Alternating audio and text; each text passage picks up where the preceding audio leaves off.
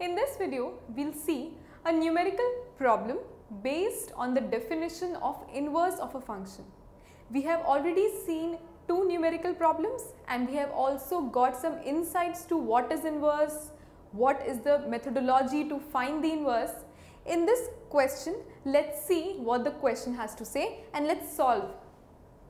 Check whether the following function has inverse.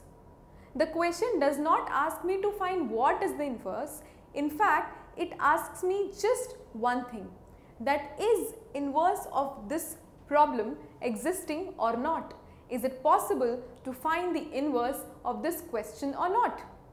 So, the function name is given as h and we have 2, 3, 4, 5, 4 elements in the domain and 7, 9, 11, 13 on the right hand side.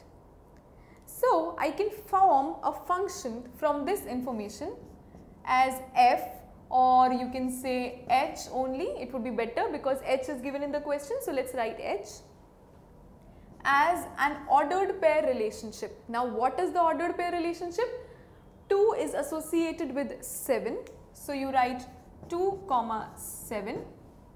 Then what is the next association? 3 is associated with 9.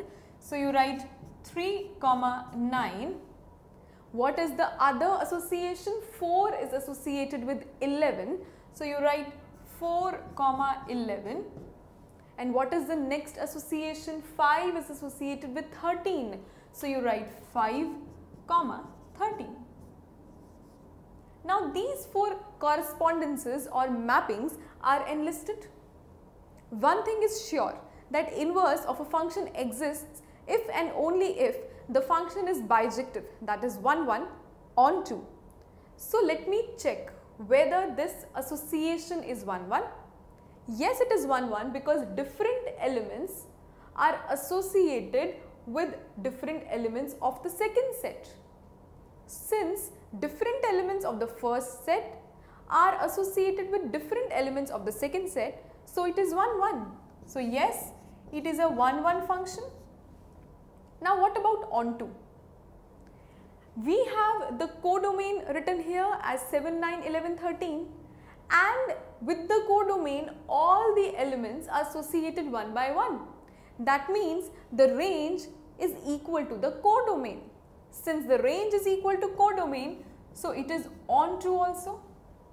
So, it is 1, 1 onto, and when a function is 1, 1 onto, we say the function is bijective function, and when the function is bijective function, the function is invertible. That means inverse of the function can exist because the function h is what? Bijective function, and so it is invertible. In this video, we saw a numerical problem based on the definition of inverse, that inverse of a function can only exist if the function is a bijective function.